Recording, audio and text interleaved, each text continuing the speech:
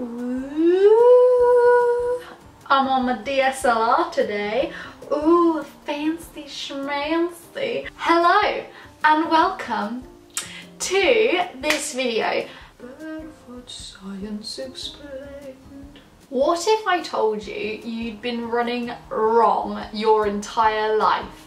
What if I told you this other way of running could prevent the dreaded runner's knee?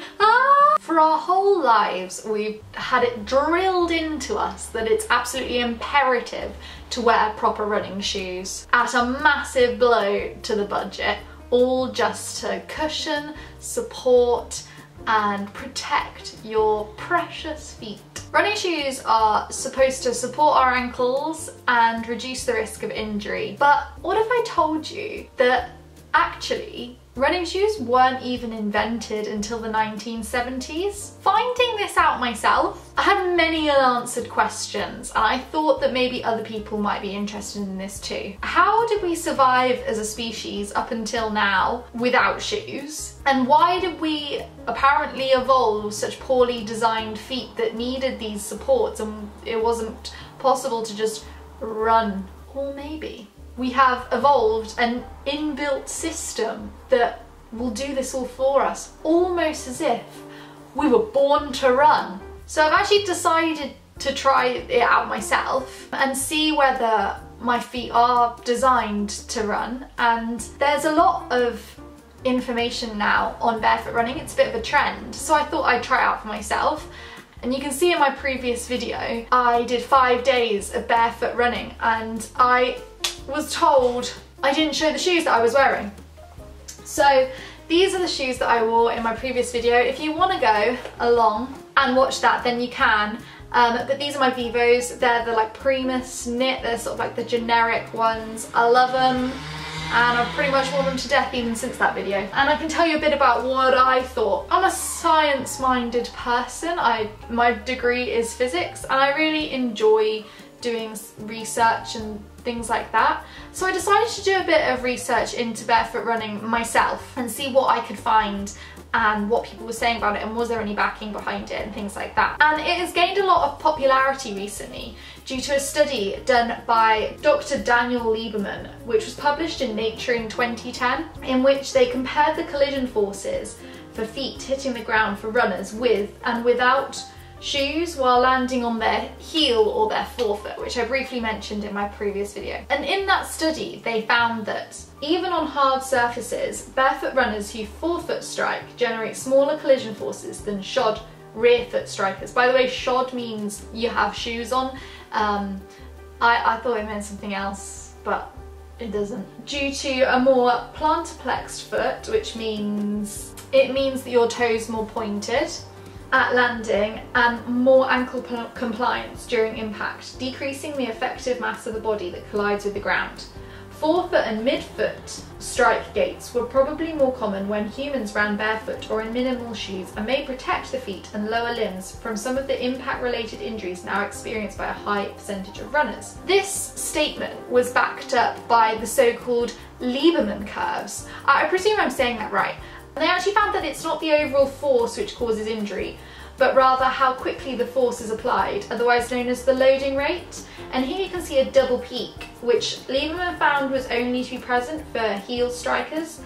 Lieberman accounted for this by hypothesizing that the initial steep peak was caused by the heel hitting the floor, and this is called the impact transient. So you can see how steep it is, and that is what causes the injury, whereas for barefoot runners, forefoot strikers, they've got a more gradual increase. For barefoot running, they found that the runners were more likely to forefoot strike and therefore the loading was less, approximately half. The ankle basically bends due to the reaction force, so unlike in heel strikers, the kinetic energy is theoretically converted rather than lost, and this decreases the effective mass, which is the mass which the body or the object or the human seems to have when reacting to the forces, which decreases the force on the body and therefore theoretically reduces the likelihood of injury. They also found that shoes did protect the feet for rear foot strikers. However, this just like lessened the problem, which they found actually to be absent in barefoot strikers, which is absolutely massive, that these shoes are preventing injury for something which wouldn't be a problem if these shoes didn't exist. Madness. And this makes sense when we think about evolution. It makes sense that we would have evolved strong arches, which act basically as like a spring when forefoot striking. So in conclusion, Lieberman also notes shoes limit proprioception and it encourages heel striking. That basically means that if you're wearing shoes, wear good ones, forefoot striking seems to be the better option. He also mentions that the arch supports can lead to weak foot muscles, which increases pronation, which is the inward rolling of your feet, and that is a massive cause of injury. He does state right at the end of the paper that controlled tests are needed to be able to confirm or deny whether the reduced injury rates are actually present, because the current evidence is actually only anecdotal, which is really important. And these Lieberman curves were probably the biggest pro-barefoot piece of evidence until a new study suggested that perhaps the graphs have been interpreted wrong. So this was, I'm just going to read from here, but Peter Weyand, his biomechanics group at SMU, published an article in the Journal of Applied Physiology. They used a 2-mass model to successfully predict the curves and said that the force always consists of 2 components. A small spike due to the foot and the lower leg hitting the ground, and then a larger spike due to the rest of the body.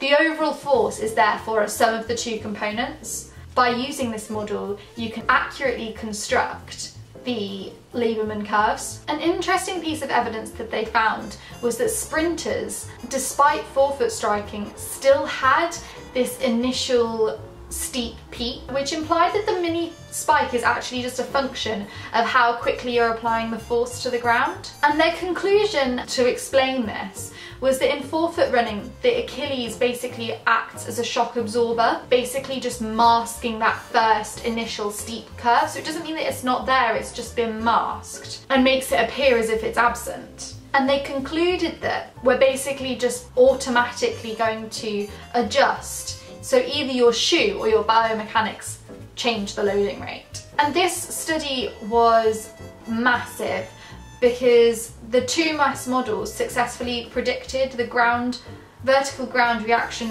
force time patterns across 4 footwear conditions. Now, these are the 2 main studies that I found on barefoot running, and I'm sure I probably missed some, but I think it'd be very interesting to conduct a controlled experiment on the sort of long-term effects of barefoot running versus running in shoes and see what the effects of injury were in reality. So what's the practical takeaway here? So as with everything, some people agree, some people don't agree. There's always going to be these different camps of people, and it basically just sounds as if your body will adjust, but we're not really sure what, as I said, the long-term impacts of that are. My personal viewpoint is that whilst it's best normally to do things as naturally as possible, we have developed things in our lives like penicillin or toothbrushes which do positively impact, in my opinion, I don't know about everyone else, benefit our lives, and we haven't developed ways of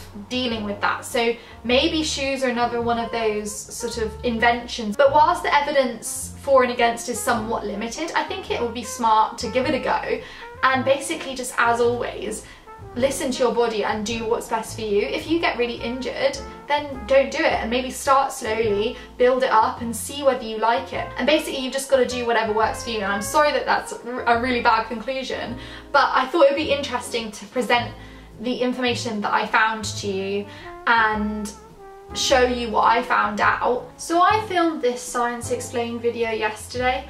I didn't really put in too much about what my opinion was on the science, and I have watched Tony Riddle's YouTube video that he did with Rick Roll. Actually, I think it's Rick Roll's, or Rich, I don't know how to say his name, can't remember.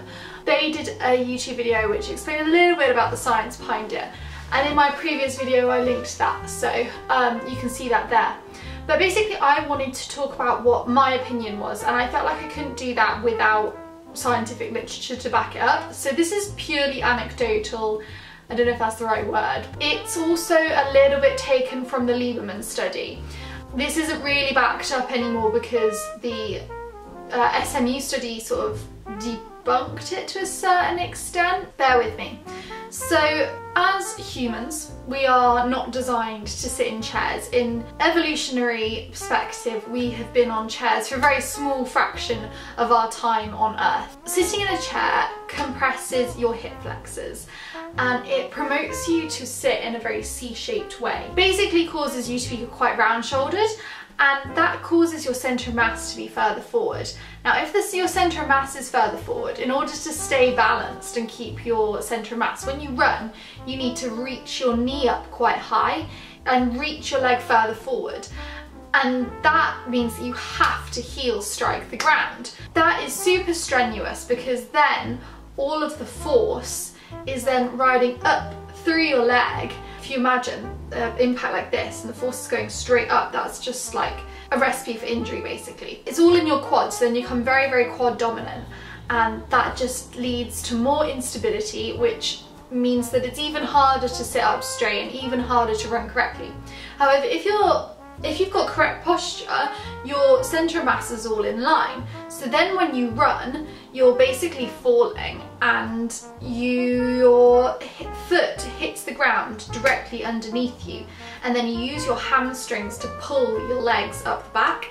And that means that the force is then travelling throughout your entire body rather than just your feet and your ankles. Everything interlinks, doesn't it? So like if you've got a C-shaped spine, you're going to run wrong. You need to fix your posture, and one way of doing that is by wearing shoes that do promote forefoot strike. If you run better, then maybe you'll sit better. It makes sense in terms of your centre of mass. That I just thought I'd talk about the reasons why I thought that from an evolutionary perspective and a biomechanical perspective, it made sense to try and forefoot run because that's more natural. And yeah, maybe in the SMU study they found that the force was actually the same, but it's like, maybe the force is the same, but the force is on a different part of your body. It's very focused in your ankle rather than using a whole body as a shock absorber. Tony actually mentions that you should therefore be leaning further forward, so that if you're forefoot striking, then just spring off your toes rather than having to come down